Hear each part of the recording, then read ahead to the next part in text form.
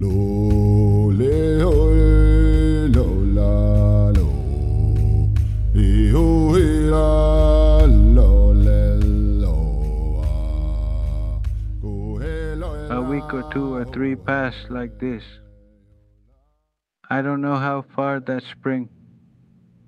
And then the master came and said, "So next week the fjord boat to Alexantrovski will leave for flour from there, to Vainolähti. And if it's something for me, but I didn't hear what he was talking about." Then a couple of days passed. Then the lady said that if I wanted to go to Murmansk with that ship, I didn't really know where Murmansk was. But when I had heard something of what they talked about, I thought I would go. And I put my clothes in order.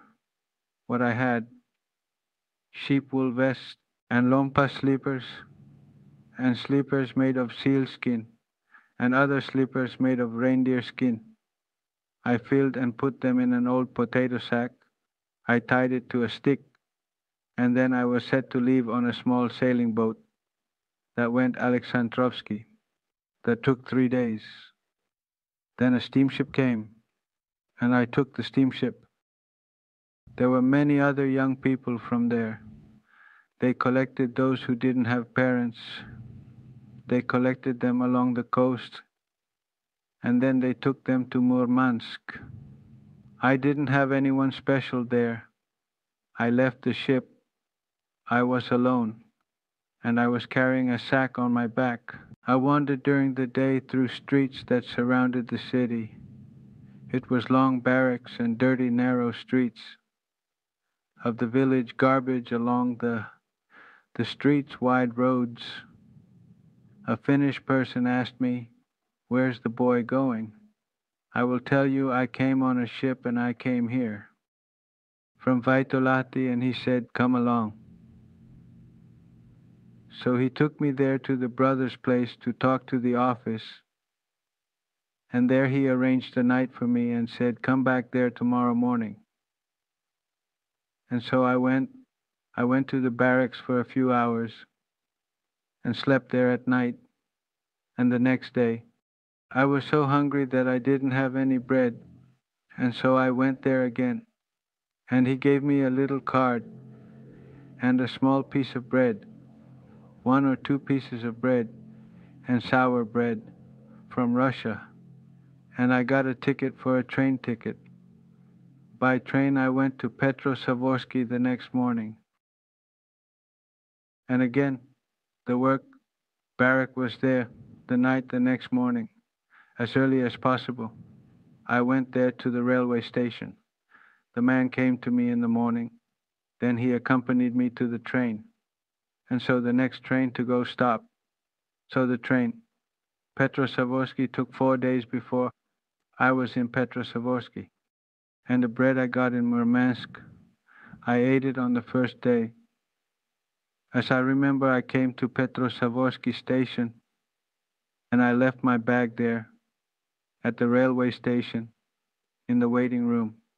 And I asked the address for what was I supposed to go, and someone he told me that way. So I wandered into the city on foot and found that office. It was late in the evening, but the office was open and I found her there.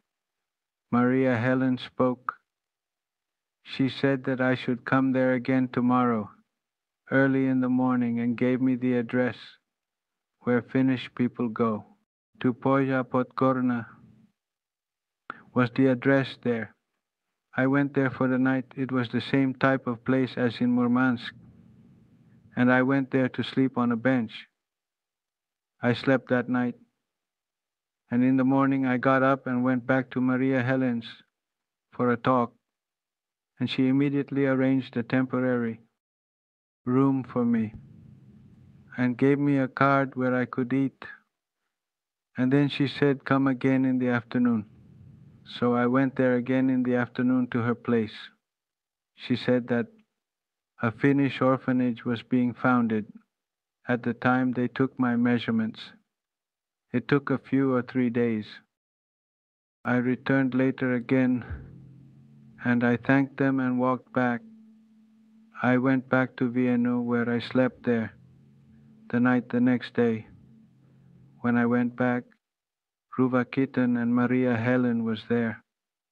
I tried on new clothes, and I felt good with clothes I had never worn before. The pants were on. I was able to throw the old ones away. I felt comfortable, put on a really nice suit, and I was like other towns. People short half pants and linen shirt and so on. Maria Helen says that she will go to the station tomorrow. I will come with her then. I spent the night there again at the lodge and woke up the next day. I went to the station with Maria Helen. She gave me a ticket, Kontopoya.